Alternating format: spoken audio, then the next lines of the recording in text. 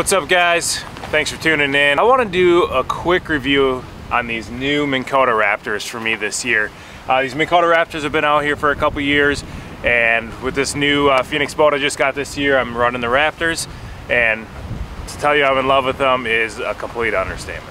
So in my previous boats I've ran the Minn Kota Talons, and they are awesome. Loved every bit of it. This year I'm running the Raptors, like I said, and the sturdiness of these Raptors, the way they handle the boat when they're in the wind, you know, the active anchoring that we have on them. I mean, everything is just so awesome.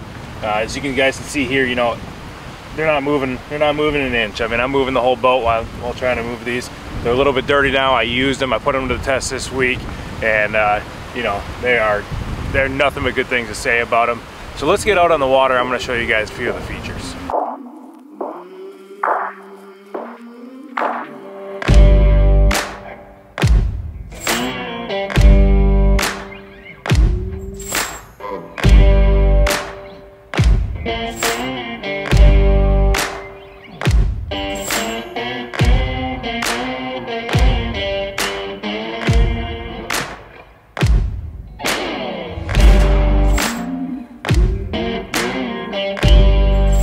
We're out here now in the water. I just put the Raptors down.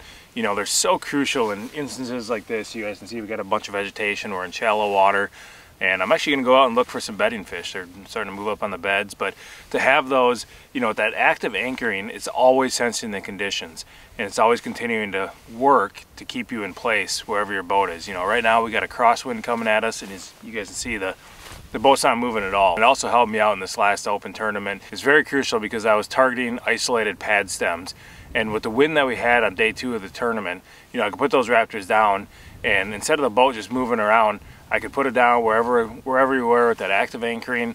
You know, I could make a specific cast right where I was without that boat, you know, swinging and moving around. One other very crucial aspect, especially in Florida, you know, the quietness of those Raptors it's unbelievable. You know, a lot of times I'd be up in the front, I'd hit my stomp switches, and I wouldn't even hear those things come up or even go down. You know, in this very shallow water, these fish are very used to hearing, you know, the shallow water anchors go down. So the more quiet and the more stealthy you can be, the better off you have a chance of catching them. So with the Raptors, there's a bunch of different ways you guys can use them. You know, I got the stomp switches up front, where obviously you can use those. You can use the remotes. I got a bunch of different remotes around the boat here. And you also can use the app. I actually have an app on my phone. I don't know if you guys can see that. You got the app on the phone.